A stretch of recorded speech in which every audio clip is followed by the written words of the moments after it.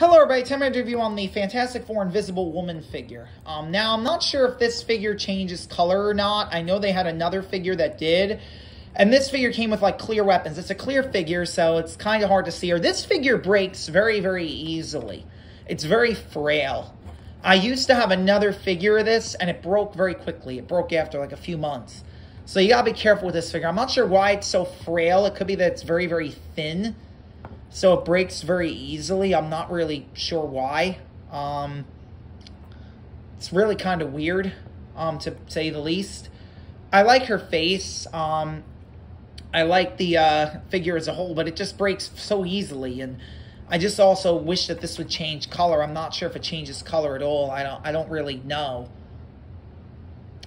It's a nice figure, though. It does come with some accessories, which I'm not going to show in this video. It has an action feature, I think, where you just put the weapons inside. There's no really lever or button. I think you just put it in water and it changes, but I'm not really sure. I don't want to put it in water because I think that would loosen the plastic and would make it break, because that's how I broke it the last time. So I just want to kind of display it as it is and not really do anything with it. And this is from the Fantastic Four Toy Biz series. And that's going to be my review today for the Invisible Woman Fantastic Four figure, which is really cool and really nice. Thank you.